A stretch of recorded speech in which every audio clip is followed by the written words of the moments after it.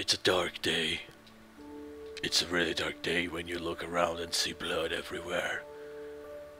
Blood down the rock. Blood on the water. Blood in the middle of the sky. What the? Hello everybody.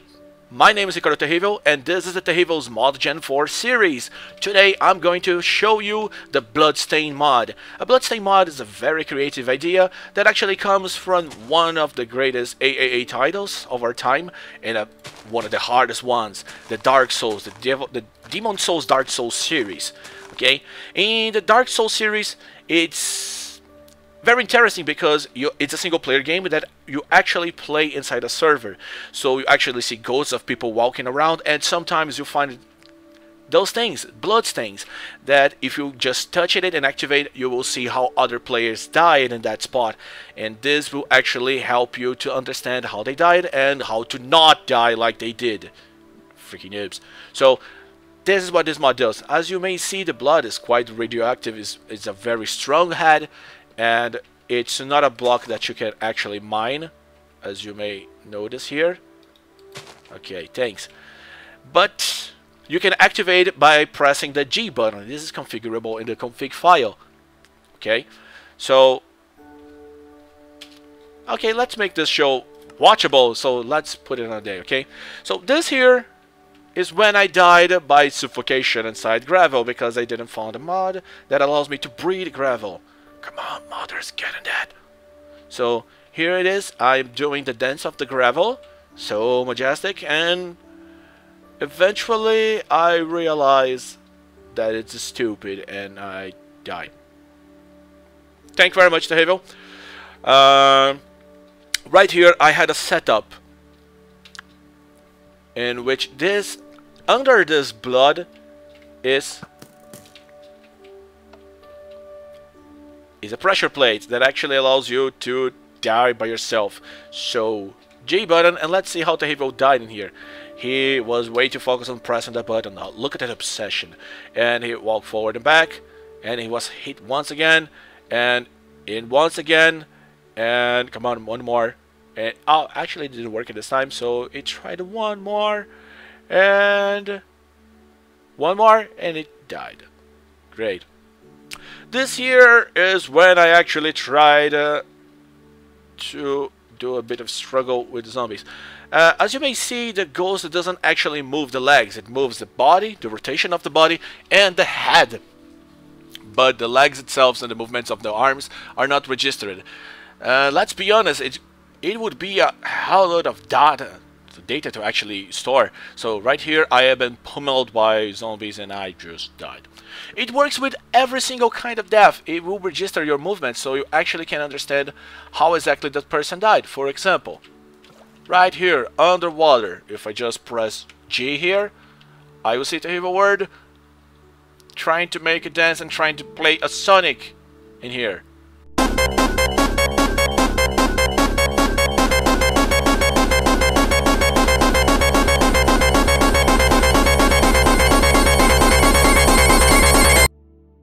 And those here are, well, that explains a little bit of the mechanic of the bloodstain, because I tried to die by falling, okay? And this will register exactly the furthest point in time in which the bloodstain will record. So if you spend too much time in the air and only then fall, it will not put the bloodstain where you end. It will put the bloodstain right in the farthest end, I mean 10 seconds before the death.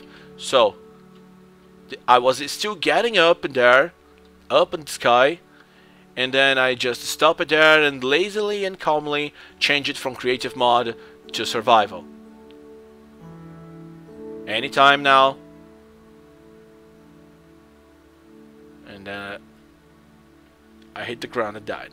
I tried to go a bit lower, but from this distance to the ground, I actually didn't die. But I actually took a bit of time to die as well, because come on, I pressed G. Work on it. Come on. Alright. So I spent a little bit time in here, and then I dropped, but I didn't die. But conveniently, there was a witch in there, and she decided that I was an interesting person and decided to share a few drinks with me. And he threw a few of them, and I realized that my metabolism is not the same as a witch, and I'm not a good drinker. So yeah, we were not made to be. Now, just to show a little bit of what this how this mod actually works in action. Let's make a single calculation. 2, 3, 4. From here, I can actually... Yeah, from here I can actually start take damage. So I take 20 damage. So it's 1, 2, 3, 4, 5, 6, 7, 8, 9, 10, 11, 12, 13, 14, 15, 16, 17, 18, 19, 20. Okay, I think this is enough to kill me. So survival mode and whee! Yep, just enough. So here I am back in the tree. Okay, I am... Oh. Too good to have an A, huh? Otherwise, this would actually suck. So, back to where I was. Oh, look at that. I spent too much time raising it, getting up, and then my bloodstain just stayed up there. Well, it happens. So, let's just witness the awesomeness of my death. Witness! I was getting up, got everything ready, change it modes, and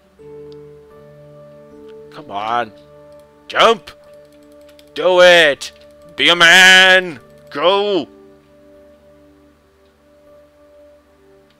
Alright, I think I'm starting to paint this word head. So, short and sweet, this is all we have to say about the Bloodstain mod, entry for the MODJAM 4. Let's end with the usual recommendations, okay? First, go download the mod, all the mods from the MODJAM, and test each and every single one of them. Well, as you may see, we don't need a map for this one, and the mods doesn't need a map. I will not put a map for it, so don't worry, you can test with any map you make or you download from me. You actually don't need a resource pack, but there is a resource pack for the mods who actually need little fixing here and there because of the coding. And if it's time for you to vote, if it's yet on the period of voting, go there and vote. If not, just make sure your voice is heard and tell the modder that you like their works, because they took 96 hours to make a code. So this was all coded in 96 hours. It's amazing. I don't know how to code this. Do you? I don't think you do. I don't think you do. If you do, well, congratulations. You have immense good power. If you don't, remember to tell those people you are grateful, because this is kind of cool, you know? So that's it for now. Hugs for all. And until next time. Whoosh!